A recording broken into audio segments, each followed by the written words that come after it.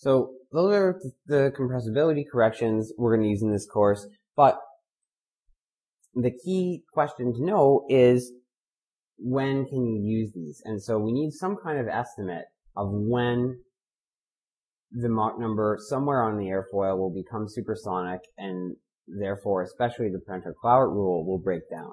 So this introduces the concept of critical Mach number.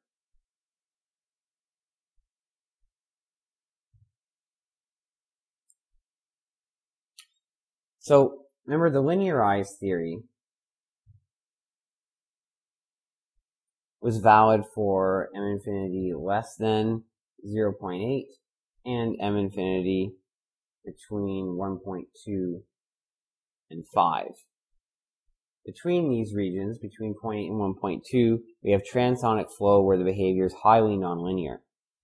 And what we're going to discuss is some qualitative aspects of that transonic flow here. So let's say we have an airfoil that's initially in a low speed flow.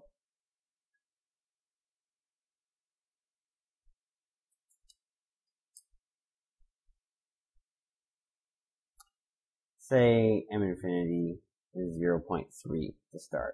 There'll be some point on the airfoil, which we'll call A, that has a maximum Mach number of anywhere in the flow.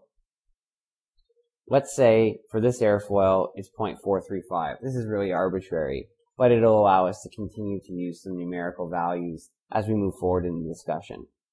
So basically A is the point of minimum CP,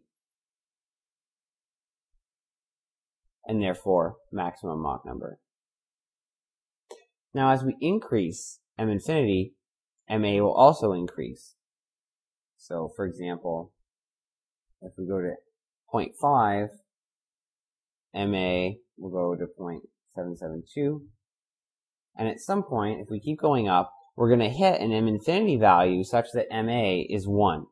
And so we call this critical Mach number the m infinity when ma equals 1. Here, for this example, it would turn out that the critical Mach number is 0.61.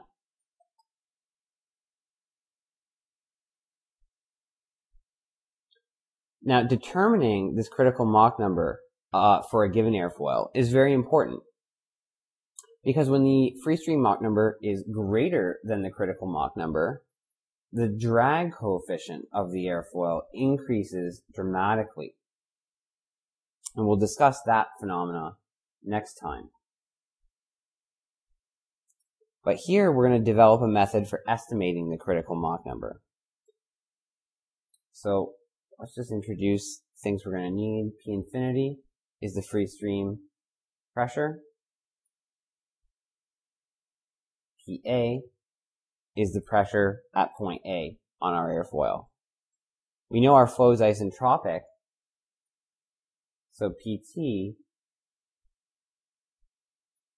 is a constant.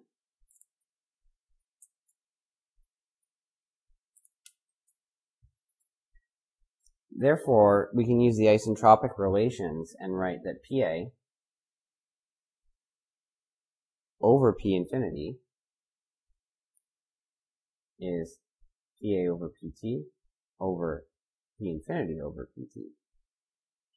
And the isentropic relations say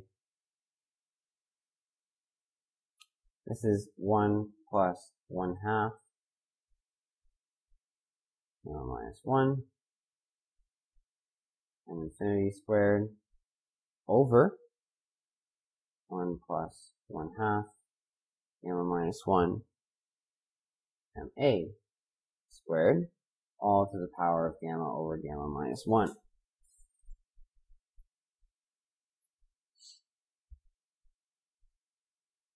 And our pressure coefficient at A is 2 over gamma m infinity squared. This is now using the non-linearized version of the pressure coefficient that we saw last time. So that Cp at A, using this ratio, can be written as follows. 2 over gamma m infinity squared times 1 plus 1/2 gamma minus 1 m infinity squared over 1 plus 1/2 gamma minus 1 ma squared.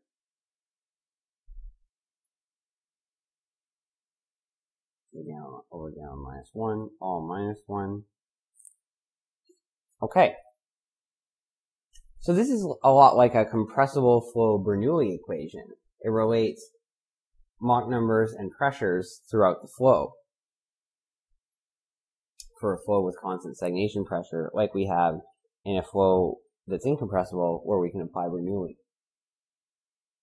So what we want to know is what the value of CPA is when the Mach number at A is 1. So this brings in the concept of the critical pressure coefficient. CPCR. And this is just going to be the same expression, but where MA equal 1. So it's 2 over gamma m infinity squared 1 plus 1/2 gamma minus 1 m infinity squared over 1 plus 1/2 gamma minus 1 all to the gamma over gamma minus 1 minus 1. So if the free stream Mach number equals the critical Mach number, then this critical pressure coefficient will occur only at one point, and that will be at point A. So if m infinity equals the critical Mach number, then CPA is CPCR. So we can put these together and get that the critical value of the pressure coefficient is 2 over gamma times the critical Mach number squared 1 plus 1/2 gamma minus 1 times the critical Mach number squared over 1 plus 1/2 gamma minus 1 gamma over gamma minus 1 minus 1. So what this shows us is that the critical pressure coefficient is a unique function of the critical Mach number. And this is true for any isentropic flow. We haven't even brought in anything that requires this to be an airfoil yet. So now, to constrain the problem fully, what we need to do is combine this with one of the compressibility corrections. And that allows the critical Mach number to be estimated for a given airfoil. First thing we need to do this process, sort of outline it step by step, is obtain CP0, the low speed incompressible pressure coefficient at the minimum pressure point on the airfoil. So we could get this from thin airfoil theory or from numerical methods or from an experiment. Then the second step is to choose a compressibility correction and get CP as a function of m infinity.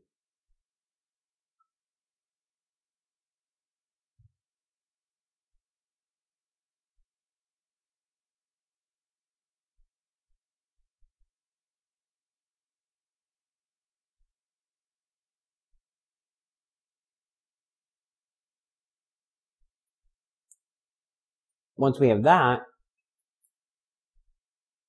we need to get the intersection of the two curves.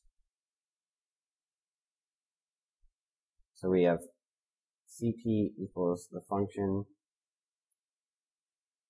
of m infinity from our compressibility correction, and we also have CP critical equals a function of m infinity, or m critical. And that intersection gives the critical Mach number and the critical pressure coefficient. And you can find this numerically or graphically.